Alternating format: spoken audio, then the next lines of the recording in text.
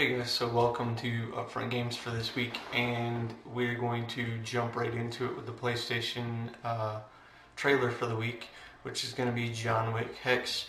I want to first say that there's not a whole lot when it comes to game releases this week, only PlayStation and Xbox, so it's going to be a lot of fast movement through the stories this week.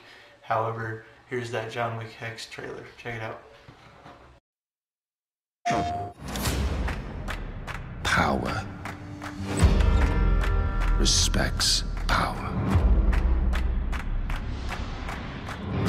To earn a place by my side, they need to demonstrate power.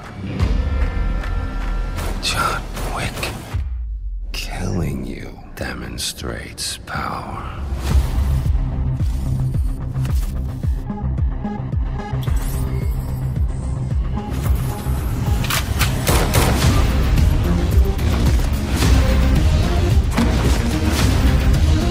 Alright guys, that was John Wick Hex, the trailer for PlayStation coming out this week. So, a couple things, like I said, it's kind of shy on release stuff, but there's a couple things to just kind of get off my chest when it comes to certain elements on various weeks. And this week, due to the release of what is going to be free for the game for the month of May from PlayStation is City Skylines and Farming Simulator 19. Those are the free games that were put out by PlayStation, and all I've seen are complaints.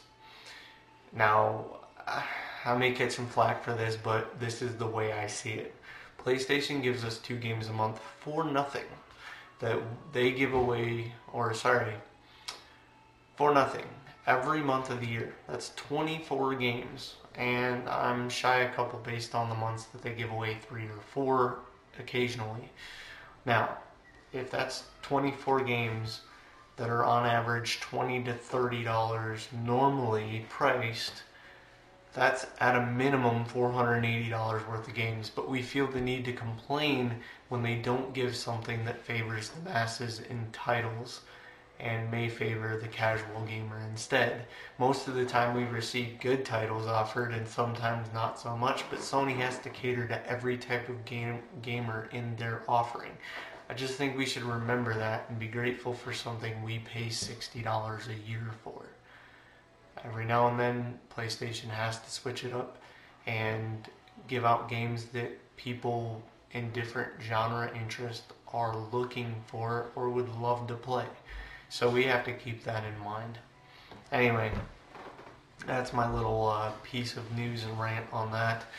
Moving into PlayStation Store has a huge under $20 sale going on right now that includes the likes of Far Cry 5, Star Wars Battlefront 2, EA Sports UFC 3, and about 100 others until May 13th. It's a pretty good list, so go ahead and check that out. Alright, moving into Xbox. Xbox's trailer for the week is SuperMash. Comes out May 8th. Check this out.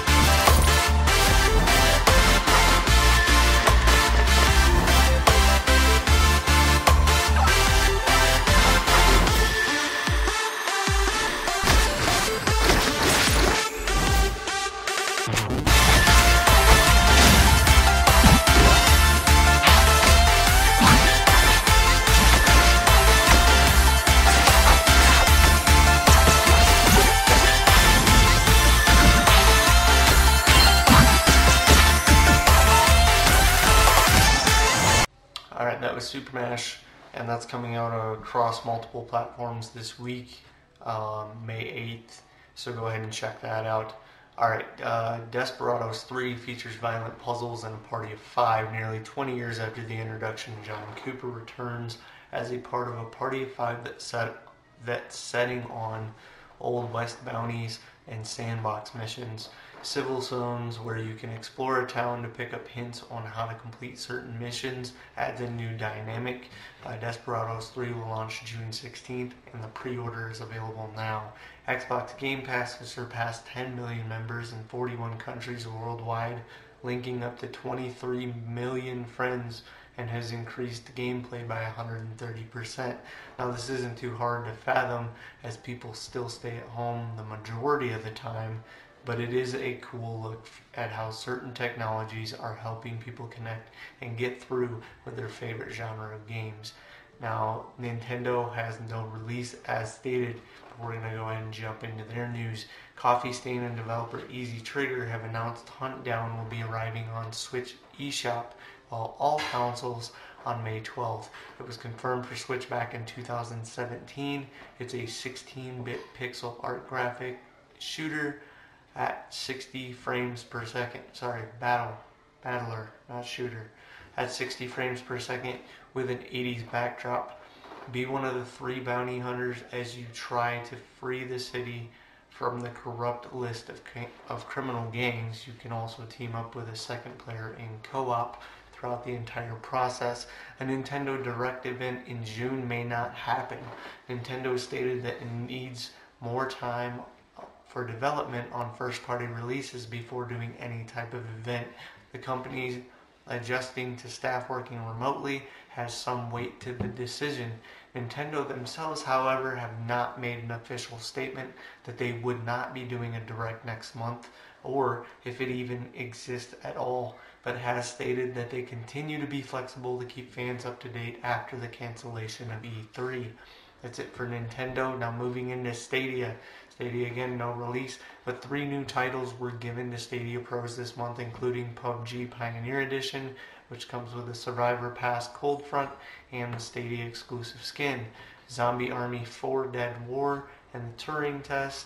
So you can get them all now by claiming them in the app if you are a Stadia Pro. Now Stadia is about to receive a messaging app in version 2.16. The Insight team dug in to see what was planned and found a batch of chat references in the code. This seems to be pointing to Stadia gaining a full in-app messaging experience. There were also references to a new privacy setting, which would be something that could be integrated into the chat system. That's it for this week, guys.